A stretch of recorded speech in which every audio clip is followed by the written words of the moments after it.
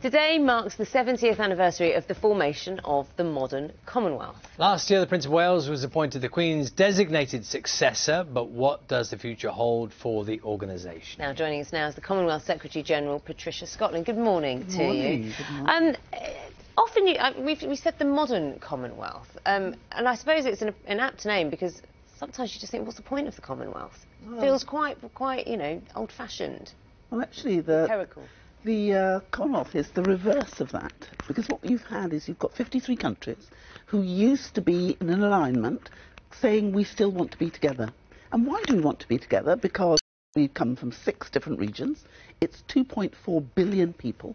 That's 1/3 of the world's population. 60% of them are under the age of 30. And so it's a very modern, young organisation. But they have the same values. We have the same values. What's the point, though? You can say you all agree with the same values, but what's the point? What's the advantage of being part of the Commonwealth? It's because of what we do. So we asked that very same question in 2015. What's this all about? And they came up with the fact that it's 19% cheaper, easier doing business together. Because we've got the same laws, we've got the same structures, and we've been used to doing it. And also new countries are joining us. So Mozambique, who tragically today has just been hit by a hurricane, has joined us, but they were never part of the old British Empire. So has Rwanda, who joined in 2009.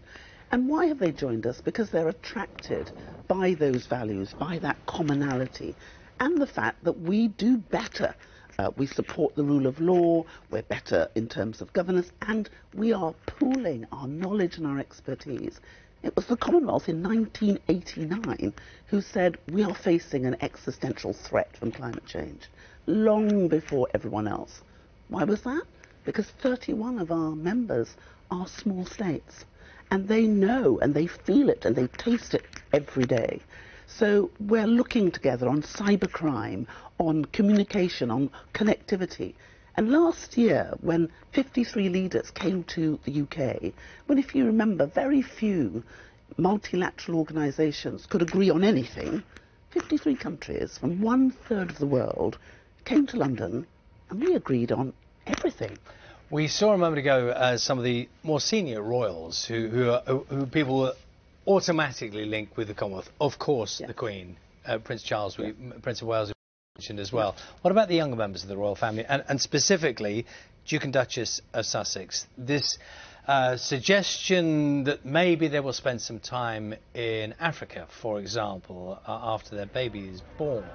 I mean, do you see that couple particularly having a significant part to play moving forward? Well, absolutely, because the Queen also appointed Prince Harry as being like the youth ambassador for the Commonwealth. When you've got 60% of the whole Commonwealth under the age of 30, we've really got to speak to them, and they are really connected. But it's the whole royal family who are doing things. For instance, the Princess Royal has done a fantastic job in relation to agriculture, but also common purpose, which brings slightly older professionals, maybe just over 30. Prince Charles has done for the last 40 years things on climate change and sustainability. So that commitment is a whole family commitment. But then the whole Commonwealth are committed to each other too, and they're doing great things. Good to see you here this morning. Thank you for Thank getting you up so early much for us and being on Sophie here this morning. Baroness Scotland, thank you.